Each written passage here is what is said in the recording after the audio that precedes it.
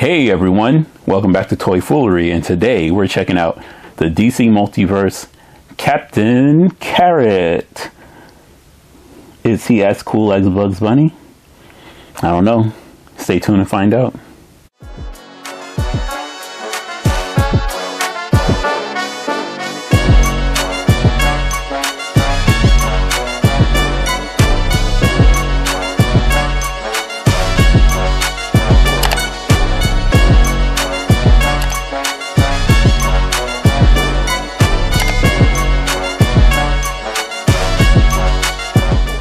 Captain Carrot. I was not familiar with this character when it was announced. I was like, is this like a parody of Bugs Bunny? And I instantly had like remembering Bugs Bunny as Superman and Daffy Duck as Batman and things of that nature. I was like, oh, that's super cool. There's a character like that. Nope. Captain Carrot is a parody of the Justice League, but not like from the point of view of Warner Brothers, but an actual DC character who is basically similar to the Farmhouse Avengers that that Spider-Ham is part of. This is DC's version of it. So I got this character because I thought he looked really cool. I don't have any expectations for it, so let's check out the box and see if it's better than your mom's. This box better than the box he was held in. I have the McFarlane Collection edition. There's another edition that looks closer to this artwork with pupils that makes him look more like the cartoon that is in the comic book version versus this stylized McFarlane version. I did not get that version. I was not lucky enough to get it. We have a photo on the back, no information on Captain Carrot. We have Captain Carrot on the side, and this is a trash box. I don't know McFarlane. If I can get more accessories and better boxes, I will gladly pay an extra $3 or $4. Apparently, when we do pay the $3 or $4, we do get that. Let's do that more often because there's no reason for this to be so lackluster. So let's open the box, and hopefully this is not as disastrous as a lot of the McFarlane toys I've been opening recently. What's in the box? So in the box, we get Captain Carrot. We get a flight stand. We get this cool stand for the card, which I don't know why I need it, because who in their right mind keeps these McFarlane cards? If they did, they would be able to have a awesome collection of cards. And we collect toys. Maybe some people collect cards and toys. I don't know. They seem separate. We get one flying hand, two flying hands, an extra fist, and a thumb. On him, he has a pointing hand and a semi-open hand. I think the flight stand makes up for any lack of accessories. I really do appreciate the hands, where I'm pretty sure these are unique. I'm not sure of many DC characters that only have 3 fingers and a thumb. So kudos to them for actually making new toys. New accessories for him.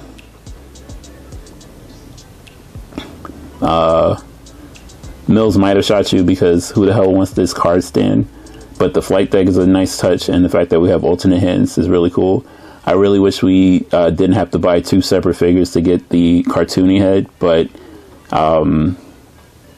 that's fine. I really do appreciate the accessories in this box. Not the greatest, but not something that would get you shot. So hooray for that.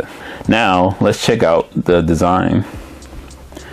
So the reason why I'm keeping the card up is because that's the reference that I'm going to use, because I don't know this character, and this is not really the design. Even if you look at the design in the card and here, you can see that there's some real differences between the card, the comic, and this, specifically in how the carrots are designed. The C is the same, but the carrot looks more stylized on the toy. There's a pattern on the actual costume, but for the most part it matches the artwork, so the design is fine. But some things that I really do appreciate on this, if you look at the way the texture on the fur on his face is phenomenal. He looks grizzled. I don't know if that was the look that was originally meant for the character. I was assuming that he was supposed to be a furry character and not grizzled, but that's fine. We get the texture on the fur is actually phenomenal. The cape is textured. That's really good as well.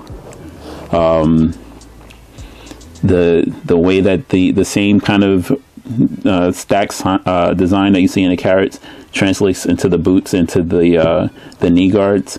So this is actually a really well designed toy. I'm not much like, once again, I don't know the source material, so I can't say that yay or nay on how much better it's supposed to look, but this toy actually looks really good. I like this color scheme, and it matches the toy. So let's see if this bad boy can squat. So one of the cool things that I noticed when I was playing around with the toy is that the ears are articulated, not much, but it does allow some motion, which is really cool. He can look up this much, which sucks because you gave me flying hands. I would expect his neck to give me a little bit more give so that he can actually look up. He cannot. This is the first thing to look up, but he can look down pretty well. He has some butterfly joints, so he can actually get some decent range on his shoulders. He has bicep swivel, double jointed elbows, a swivel in his wrists. No thigh cut, and I'm gonna stretch it whenever I try to do that. I hate these plastic diapers. Just cut out all this extra stuff, hide the scope. Is his tail articulated? Nope, it's connected to the diaper. His tail is connected to the diaper. Boo. Double jointed knee, no swivel in the thigh, like I said, swivel in the foot, pivot in the foot, and he has toe articulation. So in theory, he should be able to get into a superhero landing pose. The die cut is going to be a problem, but with the elbows, he should be able to. Let's see. 1 second. And not the greatest landing pose. Fairly decent. As you can see, the torso doesn't allow him to get down, but his knee is touching the ground. The other arm is not going to reach because of the way the abdomen is set up, especially with this weird rubber diaper they have on him. So he won't be able to get further down than that. And his head won't be able to either. He can look down, so he can look like he landed. And that's a cool shot. So I guess that's your win. Not necessarily a full-blown win, but you can get into a position you need. And of course, without the diaper on, he could squat. He's not hindered by his cape. It's not too long. And it's a little bit more pliable than we normally get, so he can get out the way of him doing his positioning. Yeah, not too bad. I really hate these rubber diapers they put on them. It limits their motion. As you can see, I'm stretching the hell out of it. You can see it's stretched out from me doing that. So yes, he could get into a squat position, but that diaper is going to get obliterated if you try to get him any deeper. His chest won't let you move into a proper squat position, neither can his head. So he can get into pretty close to what you need. You would need a little bit more flexibility in the diaphragm, a little bit more flexibility in the legs to get into a full-blown superhero landing. So it's not too bad.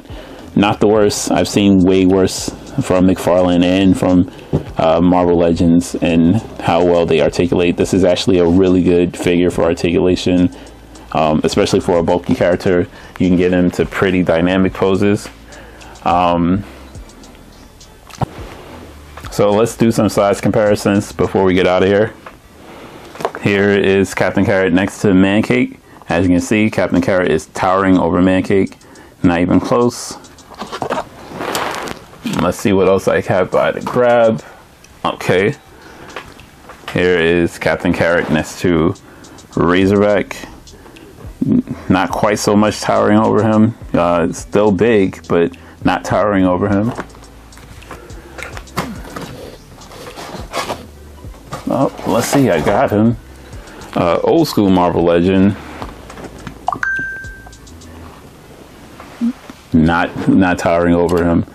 prices for toys were so much different, because for $30 I got this and an accessory, and you can see a much bigger toy. The articulation on him is crap, but it's a much bigger toy. Anyway, and let's look at how he stacks up next to Superman in steel. He is the same height as Steel, but a little bit wider. And for Supes, he is a little bit bigger than Superman in all aspects. He's a little bit wider and a little bit taller. I wonder if they're going to use put Superman on this body mode, because I don't see why not. Just change out the hands. It's a really good body mode for a really big superhero. This thing is, if you can get it firsthand before it gets to the secondary market, it's only 25 bucks. Is it worth 25 bucks? No. I think that the flight stand does not justify it going up to $25.